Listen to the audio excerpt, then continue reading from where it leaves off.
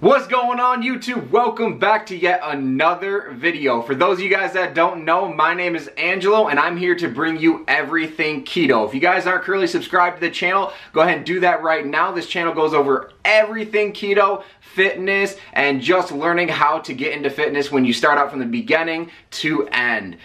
So in today's video, I wanted to show you guys how to make keto fudge brownies. Yes, I said keto fudge brownies. So what does that mean? So that means that they are ketogenic friendly. There's no added sugar into it. So it's all natural ingredients and you don't have to worry about it knocking you out of ketosis as long as it fits your macros. I've been waiting to put out a dessert recipe video for some time now and looked all over for the perfect one. And when it comes down to having a sweet tooth, chocolate is the #1 thing I crave. So I reached out to Keto Connect. If you guys don't know who they are, they're an awesome keto channel within the keto community. I'll put all their information in the description. Make sure you guys follow them. They're an awesome couple that do a lot of different recipe videos like this one. But they gave me the ability to go ahead and record this for my subscribers to show you guys exactly this perfect, dense, amazing keto brownie. So if you guys are ready, I'm always ready to provide it for you. Let's go ahead and get this video underway.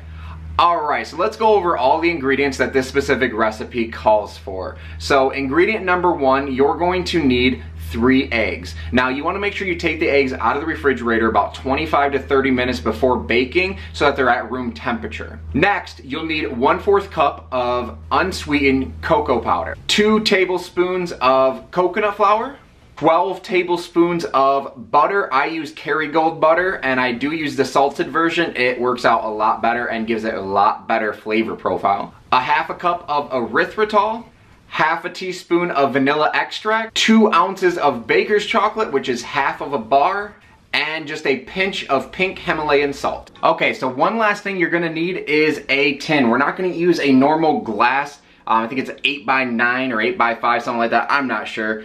This one's a 9x5 specifically. It's a bread tin. I find this one to be the easiest to use because you get the nice thick brownies and they stay together a lot better. You do use a toothpick to check the middle, so make sure you guys have a toothpick handy to check the middle to make sure that none of the chocolate sticks to it. But I'll show you guys what that looks like here shortly. Let's go ahead and move on and getting this first step prep. Alright, so for the first part of this recipe, you're going to want to get a bowl and put in the 1/4 cup of unsweetened cocoa powder, and then 2 tablespoons of coconut flour,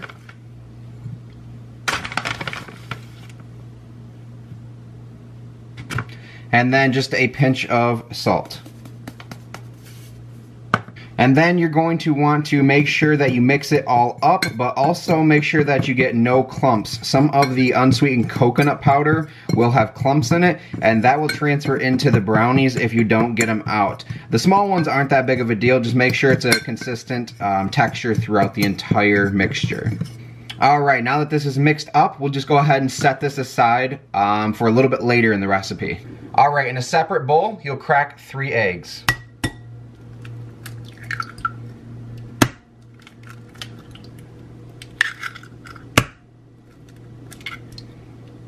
And then add in the 1/2 cup of erythritol,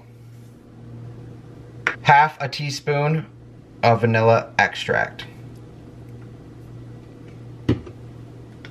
Alright, after you get all those ingredients in the bowl, you want to mix it up, and they say for 3 times its size. So what I did is I just kept mixing it up until the fluff actually got up closer to the top of this bowl.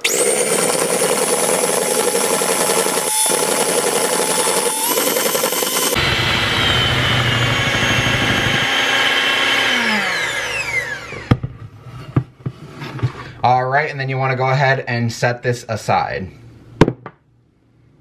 So you'll have to grab one more bowl to finish off the recipe. And so go ahead and put in your 2 ounces of baker's chocolate. I like to break them up into these smaller pieces. It melts a lot better. And then we'll just go ahead and add the butter to it. Now what I'm going to do is I'm going to go ahead and I'm going to put this in the microwave increments because you don't want the chocolate to burn around the outside. So do 30 seconds, take it out, mix it, put it back in for another 30 seconds, mix it. I'll show you what the consistency you're going to want to look for. Alright, so this is what the chocolate is going to look like. It's going to be very wet looking. and it's not gonna have much density to it, and that's why we're gonna add in the eggs. Now, when you do the eggs, the erythritol, and the vanilla extract, you're gonna add it into three separate parts. So we'll just add a little bit to start off with. And then you'll just wanna kinda keep mixing it in until it continues to give you the same color throughout the entire mixture. Then adding in the second part. And now the last little bit.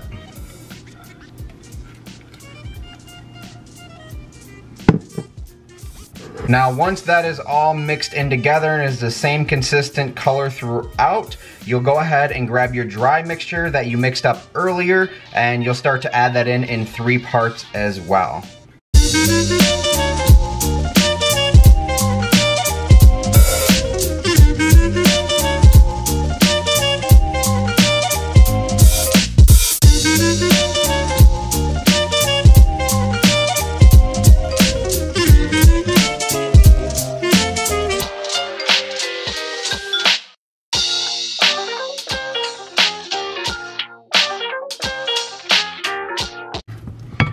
Alright, once you get this done and all mixed up, making sure there's no bubbles, there's no powder in there whatsoever, it's a very beautiful chocolate color. I can't begin to tell you guys how amazing this smells. It just has that great rich smell of chocolate.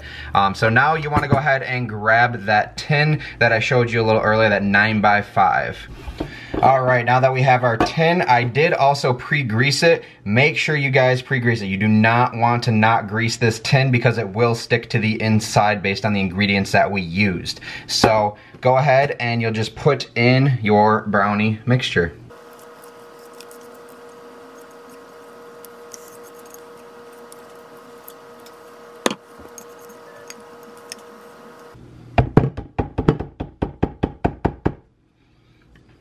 Alright, once you get your brownie mixture put in, now you want to bake this in the oven at 325 degrees Fahrenheit for about 55 to 60 minutes. So yes, it does take a little bit longer in the oven than a normal traditional brownie, but I promise you guys it is worth the wait. So let's go ahead and get this in the oven.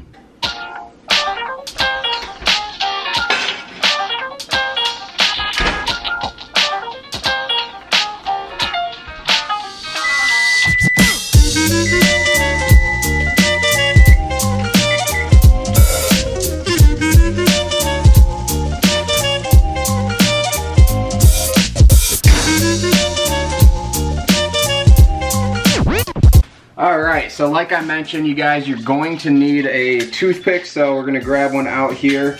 For those of you that haven't made brownies before, you want to make sure you check the center of it, so I'm going to show you what that looks like. So if we grab our brownie tray, just stick it in the middle there, pull it out, and if there's no brownie mix on the toothpick, then you know it's done from there. What I'll do is I'll let this cool for about 5-10 minutes, I'll check back in with you guys, and yes, I will do a taste test just for you. Alright guys, so the brownies are all done. Boom. Look at that. I cannot begin to tell you guys how amazing these are.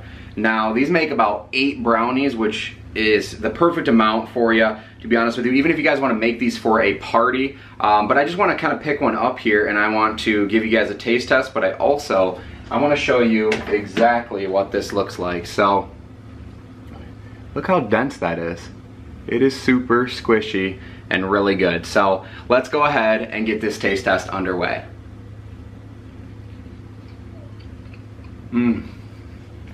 Guys, it's a life changer. I literally put these in a sandwich bag, bring them to work, and have them as a after lunch snack. It's just perfect. It meets my macros. You can use it as a fat bomb to increase your fat for the day. But in the description, I will also leave for you guys the exact MyFitnessPal. If you search a specific keyword in MyFitnessPal, it will give you all of the macro breakdown for you, so you can put it right into MyFitnessPal really easy for you. Keto Connect makes it so easy for us to be able to do this, and I love that they allowed me to make this video for you guys, because this sweet tooth, man, it's hard on the keto diet sometimes, but this definitely curbs that appetite. But anyways, let's go ahead and wrap up this video. I just want to say thank you guys so much for watching my video again. I appreciate it. If you guys have not yet subscribed to my channel, please do do so. It's going to be right below this video. And then also leave me a comment, let me know what type of other videos you guys want to see regarding the keto diet.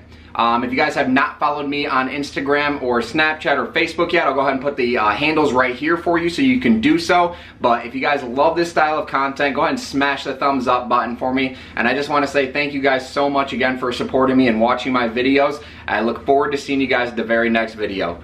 Peace.